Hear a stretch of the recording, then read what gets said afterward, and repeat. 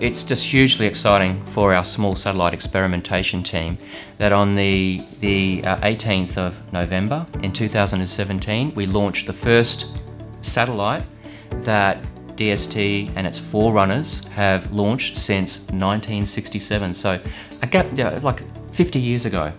So that was just a huge milestone and very, very exciting for our team, and I think a great step forward for DST and for Defence as well. Of course, one of the things that we had to do as part of the Buccaneer program was to demonstrate to NASA that our little miniature satellite was suitable for launch on the Delta II. We were able to demonstrate full compliance with all of their requirements. T-minus 6, 5, 4, 3, 2, engine start, 1, and liftoff of Delta II and NOAA's Joint Polar Satellite System 1. The current on-orbit Buccaneer is like a pathfinder for a future launch of a second Buccaneer. So what we'll do is we'll use the digital high-frequency receiver with its associated 3-metre long antenna in a cross shape. We'll use that to capture signals transmitted by Dawn, a ground-based radar system that is crucial to our defence of Australia. So the satellite will be way out in the far field of the Dawn transmitting arrays.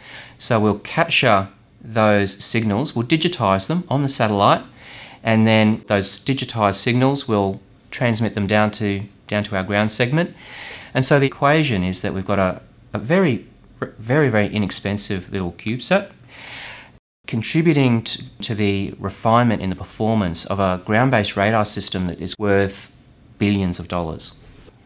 Our partners at the University of New South Wales, Canberra, put a little low-resolution camera in the CubeSat, and so we've been able to use that to take photos of the deployed high-frequency antenna. And over a period of a couple of months now, we've seen that the high-frequency antenna is always in the right position in the camera field of view. So not only has it deployed successfully, but it's maintained its cross-shaped structure and it hasn't collapsed. So that's been a very successful demonstration for us. You can't learn or gain a really deep understanding of satellite operations from reading a book. I mean, unless we've got people doing it, we're not going to get where we need to be, because these are going to be the folks that we turn to for advice in the future, and Defence needs to make sure that its experts haven't just learned about it, they've done it, they really, truly, deeply get it and can give us what we need as we move forward.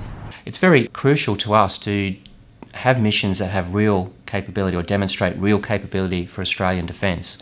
And so currently we are thinking about, once we've done Buccaneer and we've achieved that mission for Dawn, what other missions are out there that we could undertake that will have real benefit for Australian defence. The way in which DST wants to do its business in the future is to work very closely with partners in academia, Australian academia and Australian industry, and that's certainly no different in the small satellite experimentation domain. We're very keen to partner with other players in Australia.